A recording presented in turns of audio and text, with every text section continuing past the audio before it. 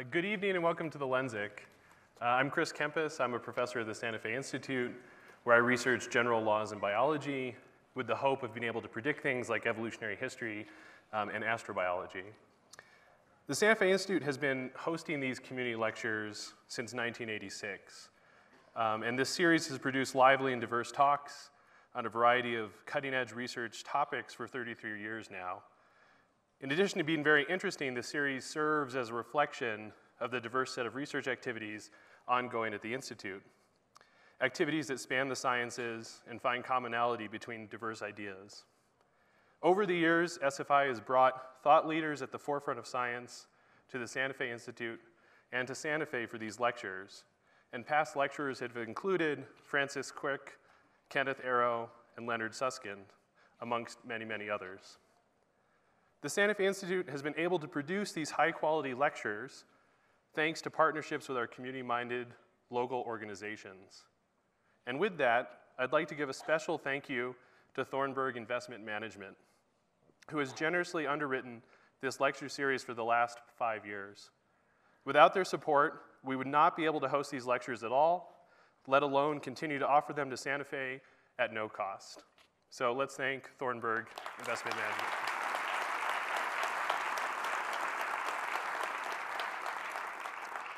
We'd also like to thank the Lensic Performing Arts Center for their additional support of this series.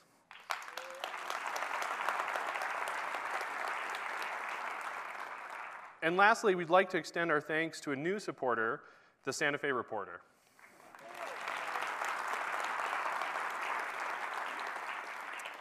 For tonight, we are lucky enough to have Danielle Bassett giving our lecture. Danielle is a professor at the University of Pennsylvania, where she works on an enormous range of topics. Danny's work spans condensed matter physics to neuroscience to social systems. And in each of these areas, she brings new theoretical and mathematical tools to bear on important pure and applied problems. The questions that she is interested in are some of the most interesting in modern science. What are the human algorithms for learning? How can interventions be taken on the dynamics of a brain? How do we encode curiosity? Danny will talk much more about these topics tonight. And I just want to mention that she has a very long list of accolades, which I couldn't possibly list here tonight. It's suffice to say that these include winning a MacArthur Fellowship, an Alfred P. Sloan Fellowship, and the Erdős Renyi Prize in Network Science. I'm very much looking forward to her talk. And with that, please help me in welcoming Danielle Bassett.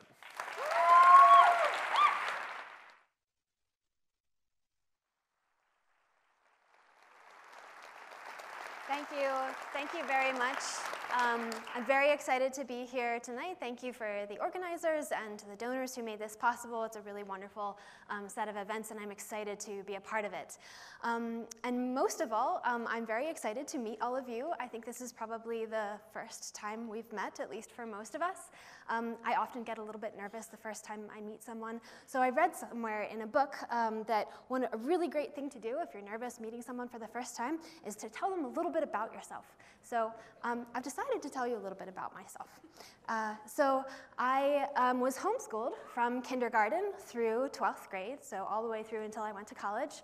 And my parents had this really wonderful home library that had at least 1,000 books the last time we counted. And so I grew up really loving reading and loving all kinds of areas of science, of humanities, of philosophy, and in fact, when I became around the high school age, I really thought that I was going to be a philosopher. So there's that. And then another interesting tidbit about myself is that my dad is an orthopedic surgeon, and when I was young, even sort of 7 years old, he would come back with videos of new surgeries that he had to learn. And he would play them on the local video, our videotape, I forget what they used to call them. But anyway, and I would sit there next to him and watch these videos of these new different kinds of surgeries that he had to do. So I became really fascinated by the human body and by the beautiful mechanics of the human body and the idea that a physician can intervene so carefully and so precisely to make someone better. So I became very interested in biology at that point as well. And then lastly, towards the later years of high school, well, homeschooled high school, I became very interested in mathematics and in physics, and I just thought it was so amazing that we could take these very simple formalisms and formulations and use them to understand the world around us. I was just blown away by the fact that we can use these simple mathematical constructs to explain really complicated things, from the universe to the human mind. So one thing I think that was a common theme across all of these different interests was the mind. So whether it was philosophy of the mind, biology of the mind, or mathematics of the mind. And ever since then, I've been really fascinated with the mind itself and trying to tackle it from all of these different perspectives. So when I think about the mind today is a little bit different than how I thought about it as a 7-year-old. When I think about the mind today, I often actually think about Leonardo da Vinci, and the reason that I think about him is that he made some of the most beautiful artistic representations of the organ of the mind, which is the human brain. And when I think about Leonardo da Vinci, I often think about his book called Thoughts on Art and Life. And the reason that I think about that book is that it provides a really beautiful context for why the mind does what it does. Often it's to create or to engage in relationships with other individuals. And that brings me to thinking about love and friendship, which motivates many of the things that we do in our lives, whether it's science or art. And when I begin to think about love and friendship, I think about Facebook and Twitter and Snapchat. And obviously, Leonardo da Vinci is probably rolling over in his grave that I put these two on the same slide, so I apologize. But I do want to ask the question, is more than just free association. What do these two things have in common, if anything? So on the left-hand side, we have social engineering systems like Facebook. I actually didn't even know the little icon for Snapchat. I had to put that in because somebody told me I should really, get with the program here. All right, so what is the similarity between a social engineering program and the human brain? On the surface of it, these two things could not be more different. However, if you think about them in terms of their underlying mathematical structure, they have some really beautiful similarities that we can actually use to try to understand the human brain better. And that underlying mathematical similarity is that they both turn out to be networks. So what is a network? A network is an object like this, which is composed of units, which we often call nodes, and then relationship between units, which we often call edges. Now, the first very simple question is, how is Facebook or other social engineering systems a network? And that's pretty straightforward, right? So a node in the network is a person, and an edge between two people is a friendship. And of course, we can put terms on here like the geeks and the jocks and the emo and the goth, which were very relevant when I was younger. I've been told by undergraduates who engage in research in my laboratory that these terms are very outdated. So you can put whichever term you prefer from your experience, high school experience probably, on those little groupings. Okay, so the mapping of friendships to networks is very straightforward, but what about the brain? How is the brain a network? On the surface of it, this is a wet, gooey organ that sits inside of your skull, and there's nothing about it that is really particulate in that way that a social network is. So what I'd like to do is to suggest that we look inside and see whether we can understand mathematically why the network structure is relevant for understanding the mind. The first question we have to ask is, what are the nodes in this network? What are the pieces? What are the units of the human mind? And that's obviously a question that's been asked not just today, but in historical times as well, and was answered in the pseudoscience of phrenology. So at that point, the idea was that there are specific portions of the brain that code for specific functions, or even specific morphologies of the skull that code for specific functions as well. And so in the age of phrenology, we would have regions that are important for ideality, for veneration, for firmness, for benevolence, and for human nature itself. So very, very abstract concepts. Now, the actual terms that are located here and associated to specific regions of the brain are not the way that we think about it as neuroscientists today. However, the idea that a region can code for a single function is something that we do hold as neuroscientists. And why do we hold that? What experimental evidence has been brought to bear to suggest that? We often use what's called a magnetic resonance imaging machine, and these are commonly found in hospitals, and research-grade ones are often found either at research hospitals or at universities. And what these machines do is that they allow us to map out the regions that become active in the brain when we perform a particular task. So if you read the New York Times or Scientific American or Discover magazine, you probably often see pictures like what you see on the bottom right, which is a brain with some color on it, usually yellows and reds, that indicate that's the region that becomes active when you do X. In this case, it's playing the piano. Your motor cortex becomes active. Now, what's nice about this is that we can go through and have human volunteers perform many different tasks inside of the scanner, and then we can identify, oh, that's the region that becomes active when you speak. That's the region that becomes active when you do this. That's the region that becomes active when you do that. And that helps us to map out what these nodes are, what these regions are that code for specific functions. But that's not the end of the story. Where are the edges inside of this system? Now, understanding the edges or the relationships or connections between different parts of the brain is an endeavor that has also been important over several decades. And probably the most canonical circuit that we know of is the circuit involved in language processing. And so when you think about language, you have to realize that there's actually no single piece of your brain that becomes active in language processing or in language production. It's actually a whole set of regions. So information comes in through your visual cortex if you're reading, or through your auditory cortex if you're listening, as you are doing right now.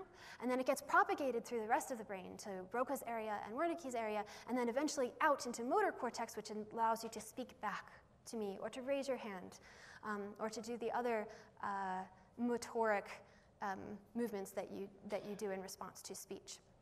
So in other words, there's a whole constellation of regions and their relationships, the passage of information between them, that allows you to perform language. Now, that's really nice if we're talking about language. However, there are many functions of a human brain that we do not understand at that level. We don't understand what the circuits actually are. And so often we're faced with the question of how could we perhaps find all circuits that are available to the brain to use. And answering that question has actually only become possible in the last roughly 10 years. And that is through this specific type of imaging, which is called diffusion imaging. This is again done on a magnetic resonance imaging machine, but it maps out the diffusion of water molecules inside of your brain. Now, water molecules, if you didn't know, are constantly bouncing around in your brain by Brownian motion, but they are actually constrained along these big bundles of neuronal axons. So for anybody who sort of forgets or has not learned what a neuronal axon is, neurons are cell bodies in the brain, and the neuron cell body looks a little bit like a hand. It has a center, and then it has dendrites coming out of it, and then it has a long tail. That long tail is called an axon, and that allows that cell to communicate to the other cell that's way down here, okay? So what you have in your brain is huge bundles of these axons that allow for information to be passed from one piece of the brain to another. And that's those streamlines or those threads that you see in the brain right there. Now, what's fascinating about this sort of picture is that it can be acquired non-invasively in any human. So meaning it doesn't hurt you, there's no side effects, it's just an image like an X-ray, for example. And what's also fascinating about this is that these patterns, the connections inside of your brain, are different for every single person. And what scientists are finding over the last couple of years is that that pattern is almost like a fingerprint, and it relates to many of the things, or helps us understand many of the things that you find easy to do in your daily life, and also many of the things that you find more difficult. And we'll get to that in a second. All right, so those are the edges inside of the network. So here's the network now, right? So there are nodes, which are regions of the brain that code for a specific function, and then there are these wires that connect up different parts of the brain. All right, so now we have a network. Now we understand why it's like Facebook, right? But now the question is, how do we study it? And how do we use that information to try to understand how the brain truly works?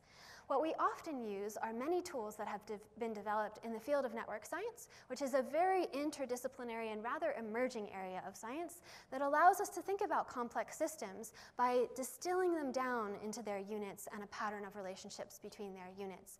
The field pulls on many other traditionally distinct disciplines like computer science, mathematics, physics, engineering, statistics, and even visualization, actually. So what we do is that we use these kind of tools to understand what the architecture of a network is. Now, if I show you these two networks, let's say one of them is my brain and one of them is my friend's brain. And I asked you, are these two networks the same or different? Actually, I could ask my preschooler that, and he would say, of course they're different. But then if I ask, well, how are they different? Can you tell me how they're different? That becomes a lot harder.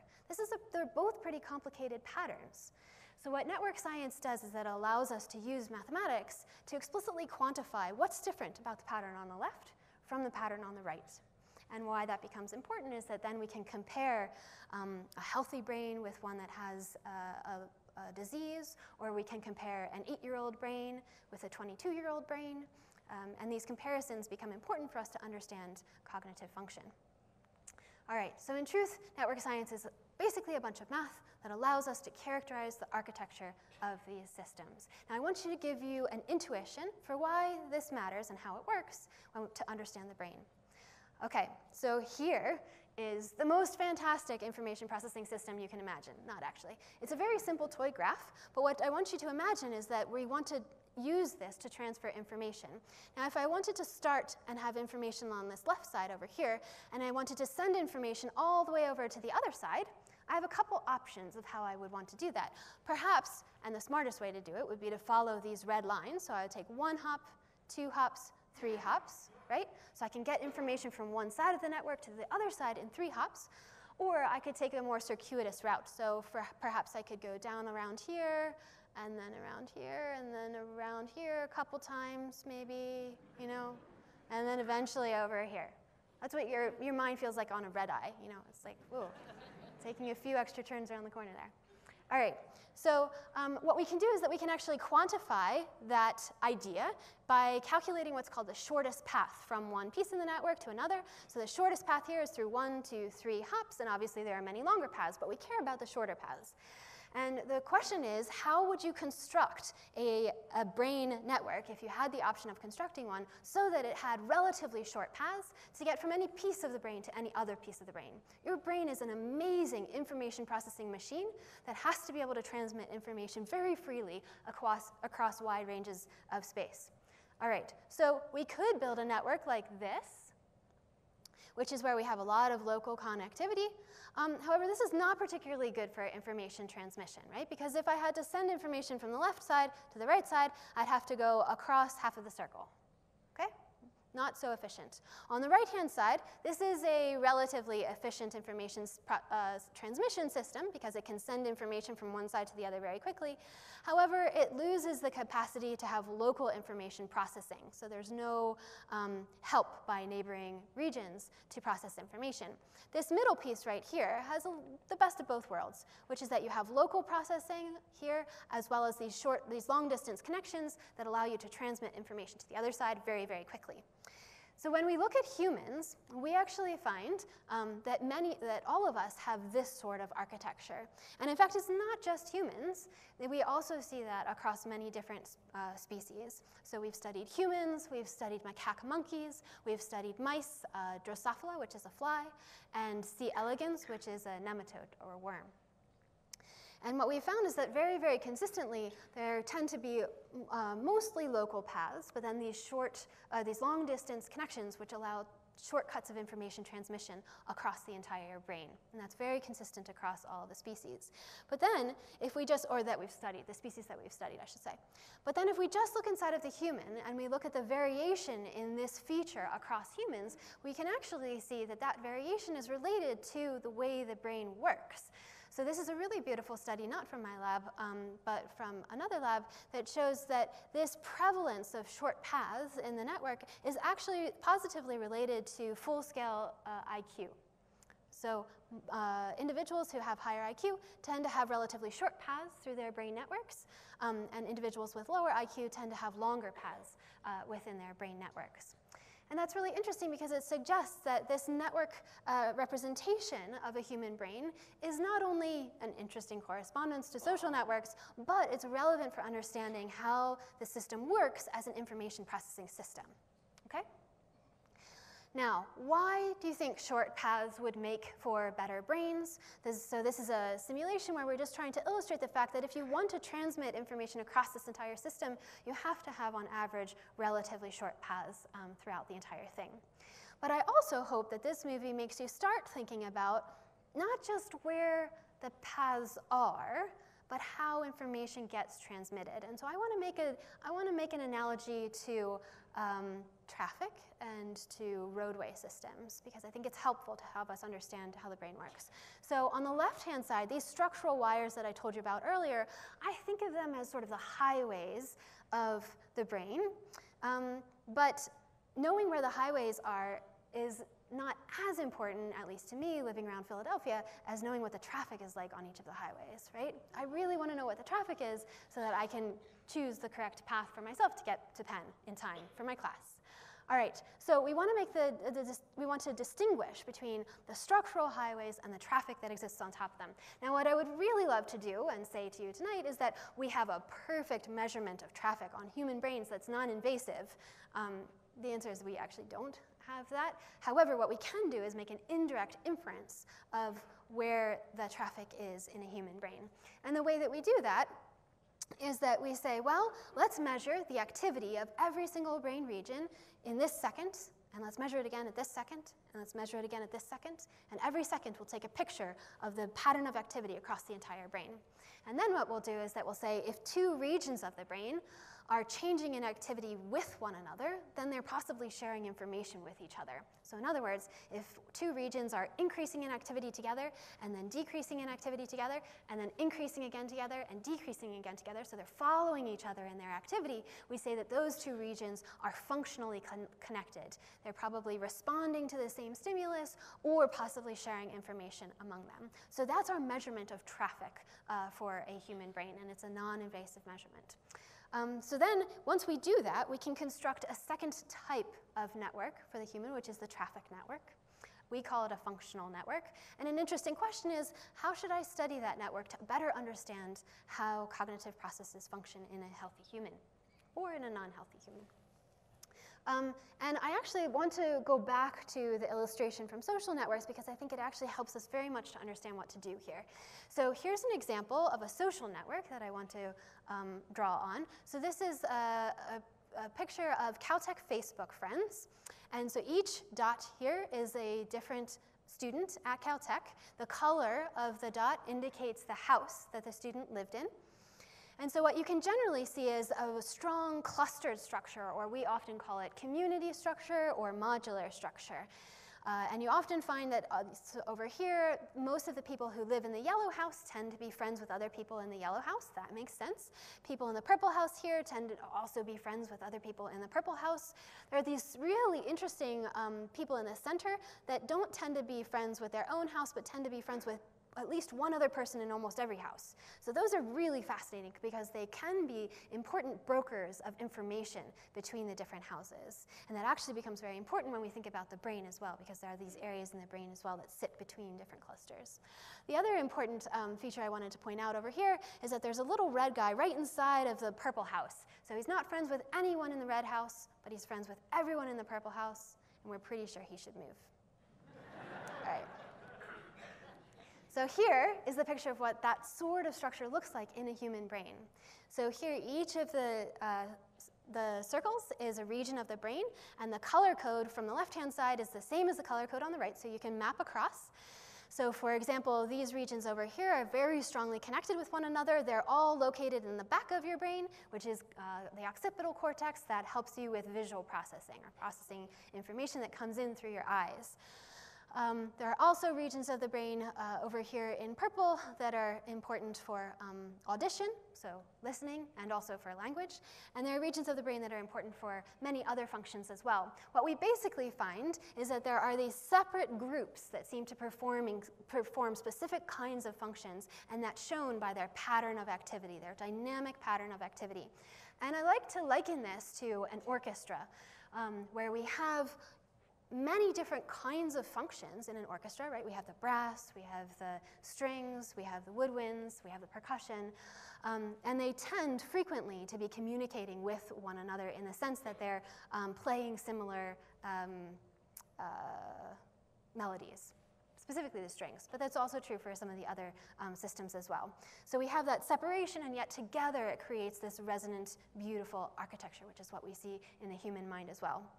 Okay, so this observation that there are really beautiful clustered structure inside of the brain and that those clusters seem to code for specific kinds of functions is something that's motivated many new questions across a wide variety of areas. So I wanted to specifically highlight these because it helps to showcase the interdisciplinary nature of the investigations that are going on motivated by this work. So number one, in psychology, we ask, how do these network modules change in different brain states? Number two, in neuroscience, what roles do neurophysiological processes play in these modules? Number three, in medicine, how are networks altered in psychiatric disease or in neurological disorders? In mathematics, we try to understand what graph models are most like the brain and why. In statistics, we're trying to understand how we can infer true signal from noise in the data. In physics, we're trying to understand what role that network structure plays in material properties. That's actually extremely important for traumatic brain injury. So if you have this structural wiring in your brain, right, that's very heterogeneous, that actually is a conduit for force from a traumatic brain injury in a way that differs across depending on where the individual was hit. And so this work is playing a very important role in understanding the effect of traumatic brain injury on cognition. And then in art, what role does the network structure play in the creative process and why? So I think that all of these questions are very exciting, and I could certainly finish off the talk with these questions, but I actually want to place the statement out there that there's one big elephant in the room from all of this work, and that is that if I really want to understand human cognition, there is no single picture I could show you that would explain human cognition. And that's because a picture ignores the dimension of time. Human cognition is dynamic. It's changing constantly, right? So if we want to understand how the human mind works, we have to have an approach that's dynamic in nature. How are these networks changing as you think about going home tonight or as you go to work tomorrow? How do they change over development? How do they change with age? How do they change when you're anxious versus less anxious? So this is really where the work needs to go. So how can we do that? Well, one way is that we can take those same images of the brain and those same patterns of activity that we acquire from magnetic resonance imaging, and we can say, well, let's extract the functional network, so that traffic network, just from the first 2 minutes of data, okay? And then let's look at the next 2 minutes of data and construct a network of what paths were used there. And then the next 2 minutes of data, and the next 2 minutes of data. That allows us to actually create a movie of the network reconfiguring over time, showing different paths of information processing and communication as a function of time. So where have we been using that? We've been using that technique to understand long-term reconfigurations in human learning. And we've been focusing initially on motor skill learning. And so that's relevant for a child learning to ride a tricycle. It's relevant for anyone who plays a musical instrument. That's motor learning. It's also relevant for anyone who plays a sport. That's also motor learning. So how does this happen? How does motor learning happen in the brain? And can we watch it happen in real time and see how these networks are changing? The way that we did that initially in the lab is through a very highly stylized experiment, which I've been told is very similar to Guitar Hero, for anybody who has played Guitar Hero before. So the idea is basically that human participants, volunteers, go into the scanner and they see this pseudo-musical staff here. You can see there's no clef, therefore it's pseudo-musical. And they also are holding a response button box in their hand that has 4 buttons. So this says, press the purple button, then the blue one, then the green one, then the red one, then the blue one, then the purple one, etc. Okay? And then they practice these passages over and over and over and over again over the course of 3 days. And to ensure that they're learning, we calculate the movement time, which is the time from the first button press to the last button press, and we see how that changes as a function of time. What you can see is that over the 3 days of practice, there's a significant decrease in the time it takes them to play one of these little passages. And that's similar to what any of you would attest to if you play a musical instrument, or if you play a sport, or if you learned to ride a tricycle when you were a child. Okay, so what we did in this experiment was to ask, what is happening in the brain as people are learning? So here we know that behavior is changing, we know that output is changing, so that what is happening inside that allows for that to change? So what we did is exactly what I described before, which is that we took a 2-minute window and extracted that pattern of functional relationships between brain regions, and then we did it again the next 2 minutes and again and again. We had 75 networks in a row for each person that mapped out that reconfiguration of the brain over time.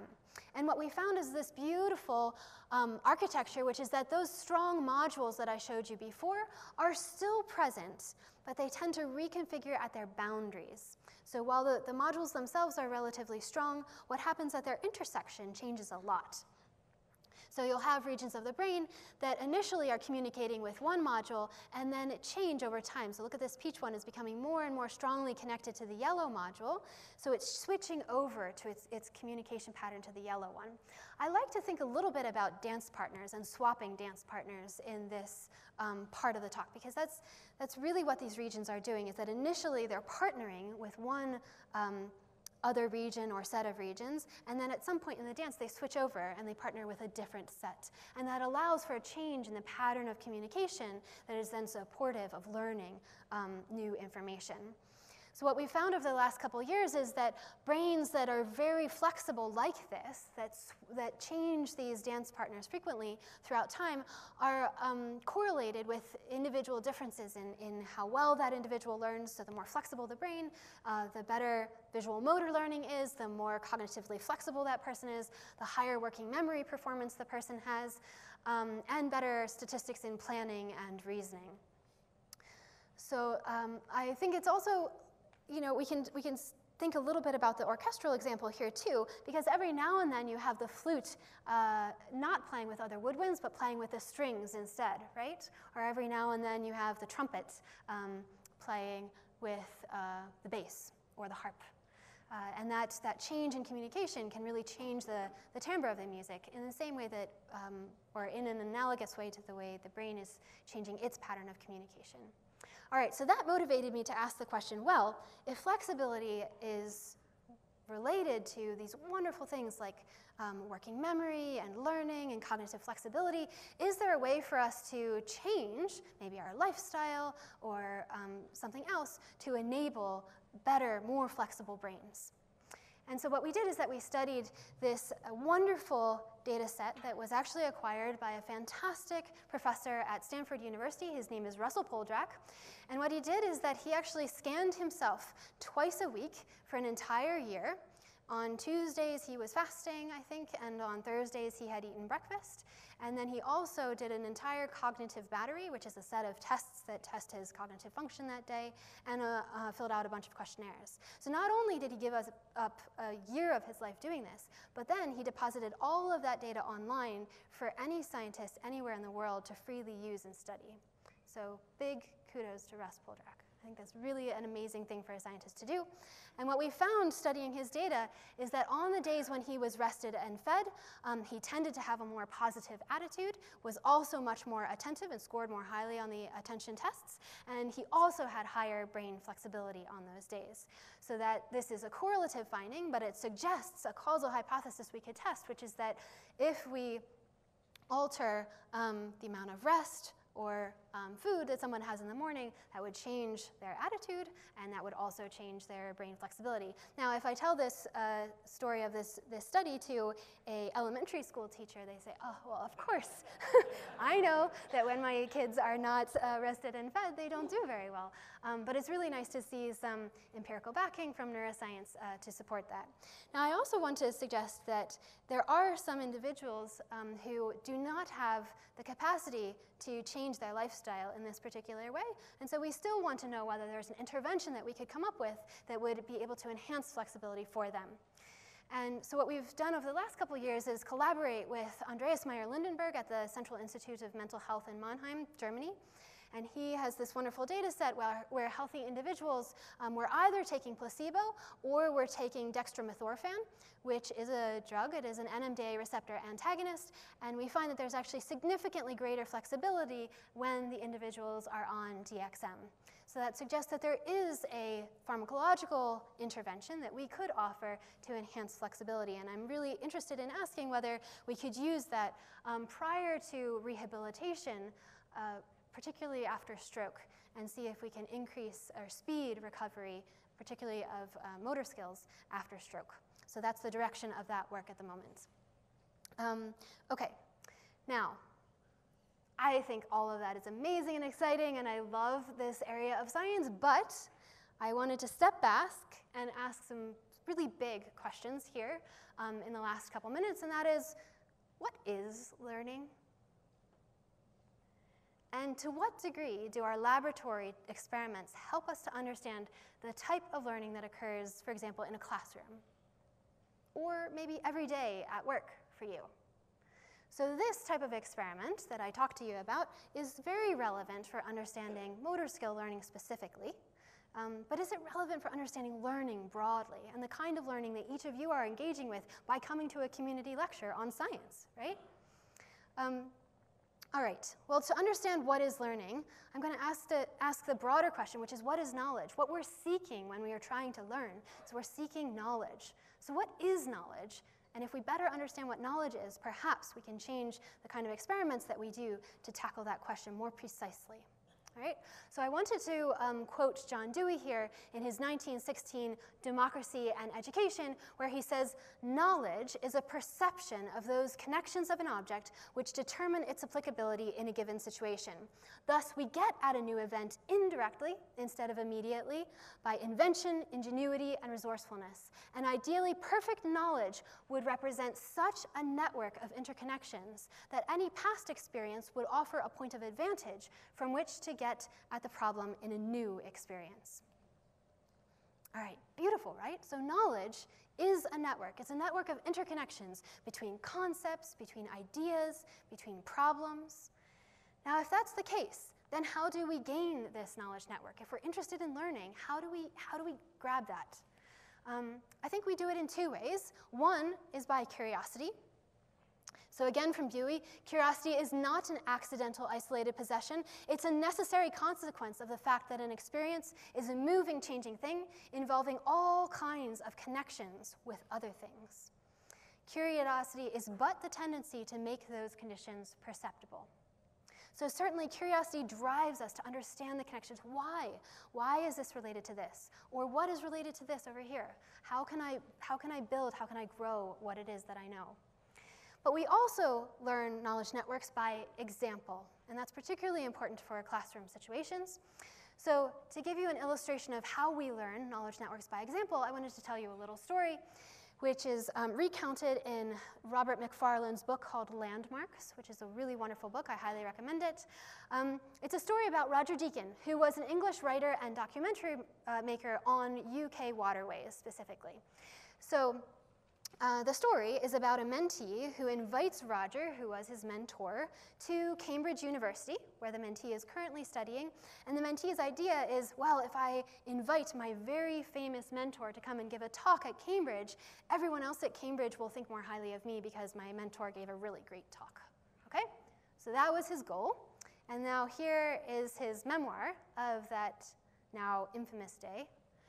He says, "I stared dedicatedly at my shoes. Embarrassed that my friend was failing to perform in front of my academic peers, it was only later that I realized it wasn't a failure to perform, but a failure to conform.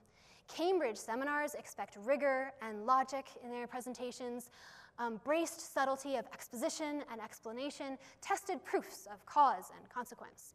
But water doesn't do rigor in that sense. And neither did Roger, though his writing was often magnificently precise in its poetry. For Roger, water flowed fast and wildly through culture. It was protean, it was slipshape, and so that was how he followed it. Slipshod and shipshape at once, moving from a word here to an idea there, too fast for his notes or his audience to keep up with, joining his watery subjects by means of an invisible network of tunnels and drains." Feel really bad for the mentee, right? On the other hand, I'm fascinated by Roger. So it's this person who's just an amazing, well, he's an amazing scholar, and he gives lectures in this architecture that's very similar to his subject. So he gives watery lectures, lectures that sort of meander around, sometimes flow too fast, sometimes too slow. You know, it's fascinating. Okay, so that makes me wonder, are lectures in general, perhaps, could they be thought of as walks through networks? And maybe it's not just lectures, maybe it's books. The book that you're currently reading, is that a walk through a network of ideas, of concepts? So perhaps you're reading a linear algebra textbook.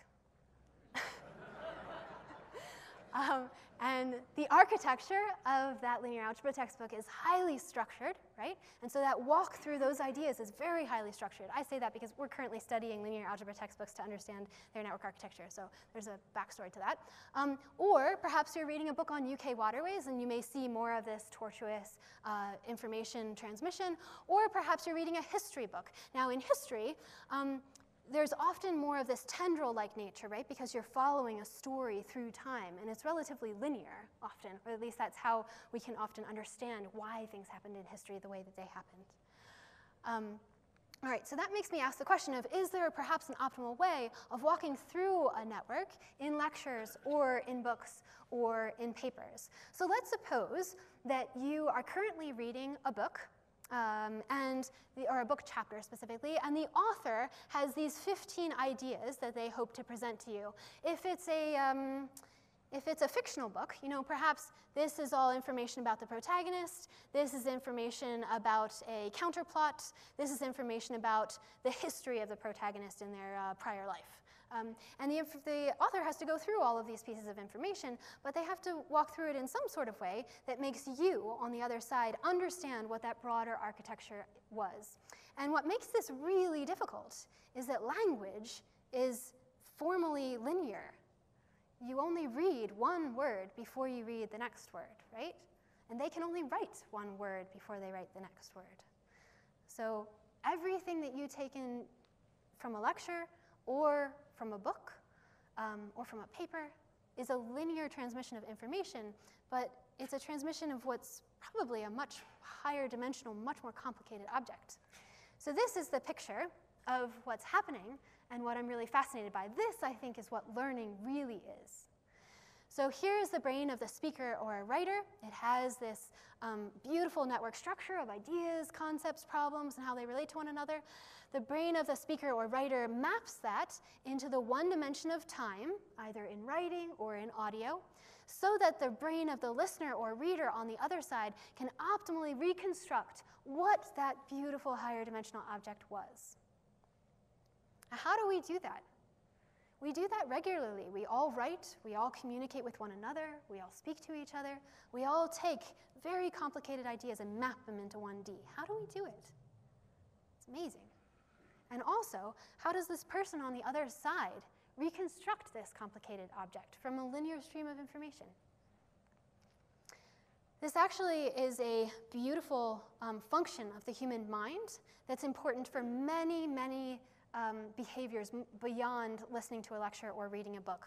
So in fact, the problem of inferring patterns of pairwise dependencies like this from incoming streams of data allows us to learn language to begin with. This is how it's thought that infants actually learn language. Helps us to segment visual images, to parse tonal groupings in music, to parse spatial scenes, to infer social networks around us, and to perceive distinct concepts. So it's pervasive in all of our lives. Now, what we've been doing over the last couple years is trying to understand, is there a particular kind of network architecture that's easy to map into one dimension, and that's also easy for the other person to reconstruct?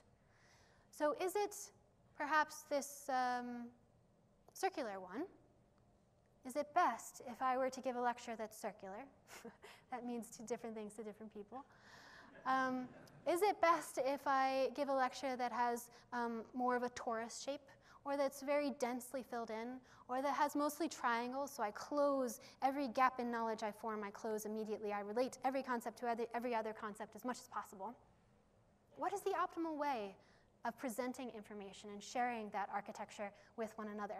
What we found over the last couple of years is that, in fact, this architecture, this very highly modular one that I showed you earlier, tends to be very easily learned by many different people across many different ages.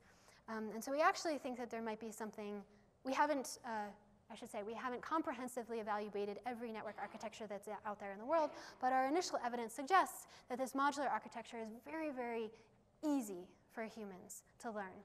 And perhaps that would help us to present information in classrooms, to write books, to write papers, and to communicate with one another better. But I think probably one of the most interesting features or corollaries of this observation is that what I told you earlier is that the human mind, the human brain, looks very modular itself. So it is composed of these dense clusters of connectivity between brain regions. And then what we're finding is that actually the network architectures that we find very easy to learn have this modular structure as well. And that reminds me of this beautiful passage from Aristotle's Metaphysics, where he said, "Mind thinks itself because it shares the nature of the object of thought, for it becomes an object of thought in coming into contact with and thinking about its objects, so that mind and object of thought are the same." So that raises all sorts of interesting questions. Is the architecture of an optimally learnable network over here a topological reflection of the optimally developed neural network over here? Or is this correspondence in structure simply just happenstance? I think it's probably not happenstance. I think it's probably more than that. Perhaps it tells us something important about the nature of modeling in the human brain. Now that's a rather large question, and I'm actually going to leave it there. I would like to acknowledge the people who are very important in this work, particularly these individuals here who performed a lot of the experiments for the data that I showed you today.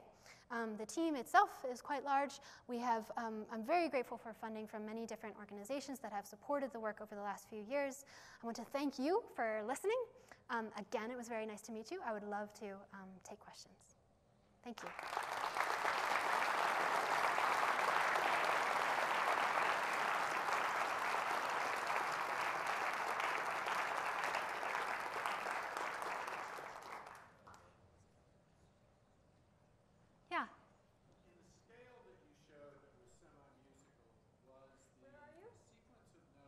Over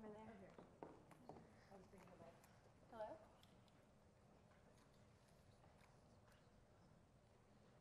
I could probably speak up without this, but I just Yes. Does this help? Yes. All right. So in the scale that you used that led to flexibility in terms of the way the brain thinks, was the scale repeated in the same way every time, or was the scale itself flexible or varied? That's a really great question. There were 6 different sequences, so they practiced 6 different ones, but they were fixed. They were not probabilistic or flexible in any way. One person did the same scale each time? One person did 6 different little passages, yeah, but those passages were fixed. There was no change, so we're certainly not teaching improvisation.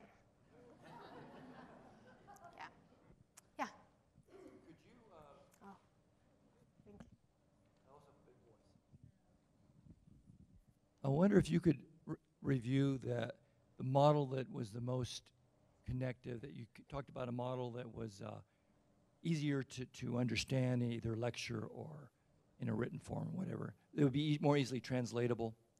Could you repeat or kind of review that? Yeah, this modular structure that I show on the right-hand side. So what we're finding is that we can develop a particular laboratory experiment where we show information that has that architecture. So it's a stream of information that's actually a walk on that graph. So if you imagine you're a person who can walk on pages, you would stand at one of those black nodes and then you would walk anywhere that there's a blue line, you would be allowed to walk, okay? But you couldn't walk in the white space. And so if you actually take a random walk through that graph, that provides you with a passage of this concept, then this concept, then this concept, then this concept, right? And so what we do is that we show humans that sequence of information that has that architecture behind it. And that's where we can tell, and then we have a little task for them to perform that tells us how well they learned it.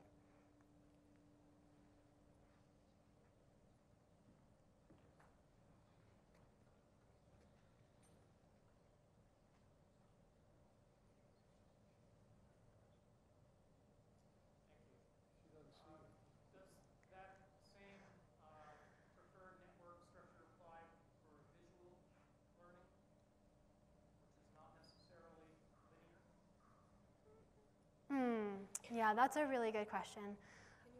Yeah, so the question is the preference for a modular network for learning something that also holds for visual learning, because visual learning is not linear, was the statement. So there's two important pieces of information to present to that. One is that you can certainly see a sequence of images, and even though the images are two-dimensional, it's still a linear sequence. And so you can still ask questions about what architecture those images should come in. And in that case, the modular structure is still quite good. But it does raise the broader question of whether everything that we learn is mapped into the one dimension of time.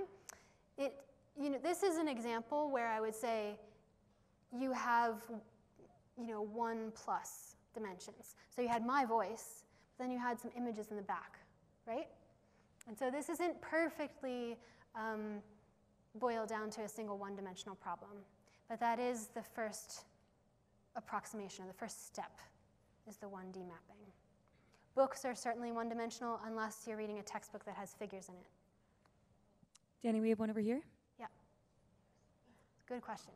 Yes, you showed a relationship between the prevalence of short paths and IQ. Yeah. Is there a similar relationship when you look at creativity, or you look at motor skill abilities, or other endpoints? Yeah, that's a really great question. We have not seen any relationship with creativity. What we do see is that there is a pattern of connectivity between two particular parts of the brain that seem to be important for creativity. So that's between what's called a default mode of the brain, which is the regions of your brain that are active when you're resting and very thinking internally. And separately, a set of regions that are very active when you have to engage with the external world. And in fact, there's the connectivity between those systems seems to be correlated with creativity. That seems to be less affected, though, by the underlying shortest structural paths. So I think the story is a little bit more complicated there. Yeah. Thank you. Over here. Actually, my question is two questions. When you look at the reconfiguration of circuits associated with learning, is that a random process in which different synapses are tried and eventually one is decided to be optimal? And if that's the case, how does the brain decide what is the optimal configuration? What kind of information uses to decide that a configuration is better than the other one? So that's specifically related to the flexible connectivity that's correlated with learning, I think. Yeah, so I would definitely say that we cannot see synapses specifically at this scale, and so we can't say that these effects are related to synaptic plasticity, because that happens at the micro scale. And we're up here at the macro scale using magnetic resonance imaging, where each of the pixels in our image is about 1 millimeter. So it's not, I don't think we can make any claims about specific synapses that are used or not used, but what we can say is that there's a change in where the information seems to be flowing in the brain as learning is occurring.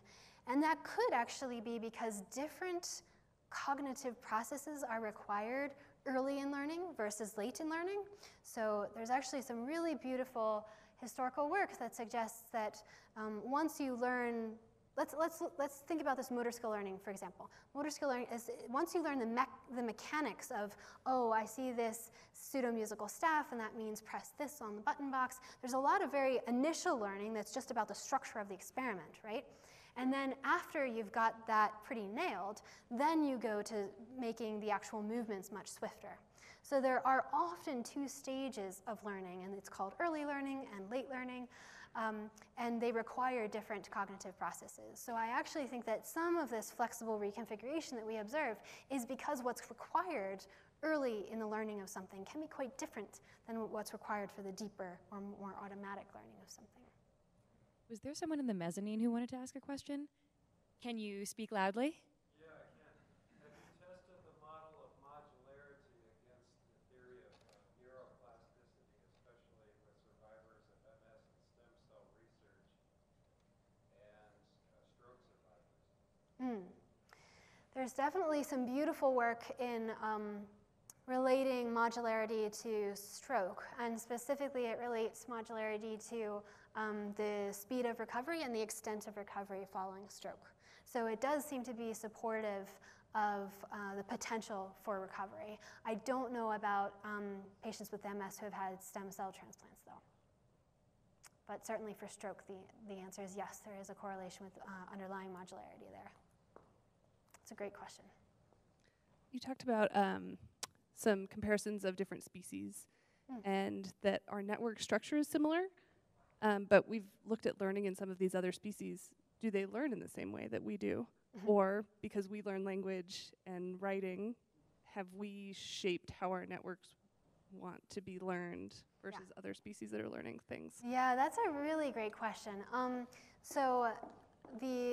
I actually have not studied learning in other species yet, so I don't know the answer to that question. What we are hoping to do is to study younger children versus older children, not different species, but they do process information very differently. So at least we're going to be able to tackle that question, I think, relatively soon. But going to other species, we should certainly do, but we haven't done yet.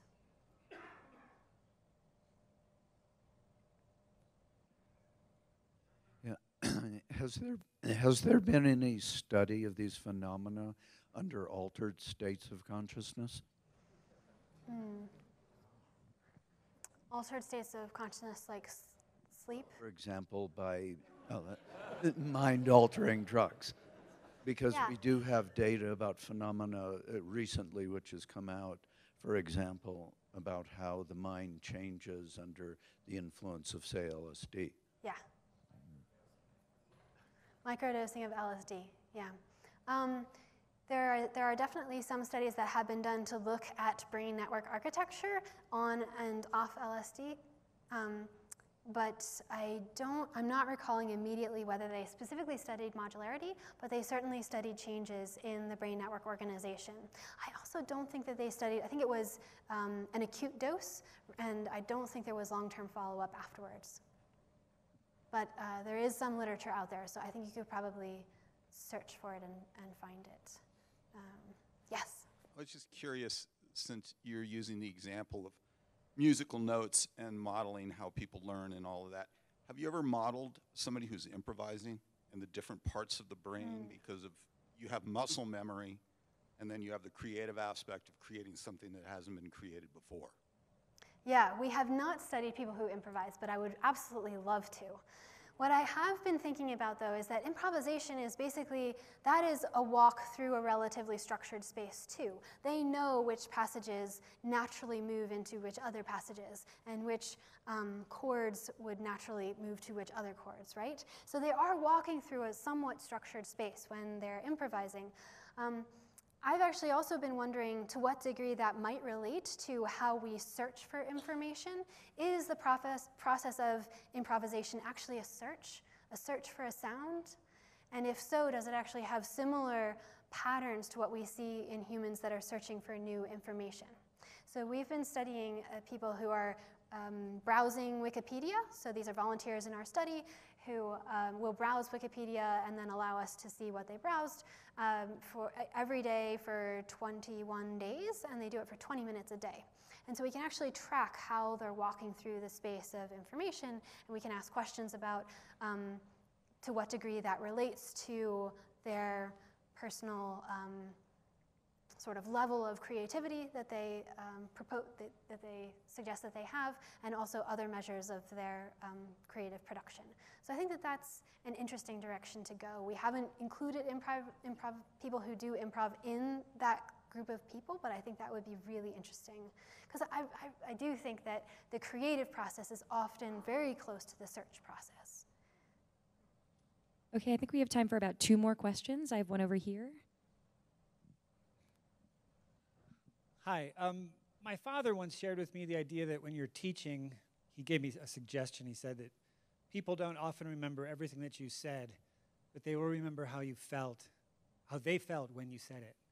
And the notion was, you know, to engage with them emotionally, and that they'll remember that much more powerfully. I'm wondering if you have explored the notion of how emotion, you know, is emotion like a learning accelerant, if people can connect to something emotionally, yeah, what role that plays. The other thought I had is if this was a room and you were a stand-up comedian sharing an idea, that idea could be transmitted really fast through the entire room as the room is peeled with laughter. Or if you were a musician, they're connecting it emotionally, although the information is complex, it's kind of hitting them at a different level. I'm just wondering if you've done anything in that area. Yeah, I think that's a really great question. So certainly in a classroom situation, there's an emotional response, or any performance, there's an emotional response to the person who's presenting that information. I think it's true for books as well. So my 7-year-old 2 days ago was reading the dictionary, as he does. We have a compact Oxford English Dictionary, and I had initially thought a compact Oxford English Dictionary, that must mean it has fewer words than the whole thing, right? But actually it's just the whole thing, but with 4 pages per page. So it also comes with a magnifying glass, which is why the 7-year-old's really excited about it. And every time he pulls it out, it's quite old, he pulls it out and he says, "I love that smell. That old book smell." So even I think there's an emotional response to the book, even though, again, it's a linear passage of information, but you might remember it more because of the smell of the book. So yeah, I think that that's absolutely true. We have not included that in our experiments yet, but I think it's an important dimension to learning.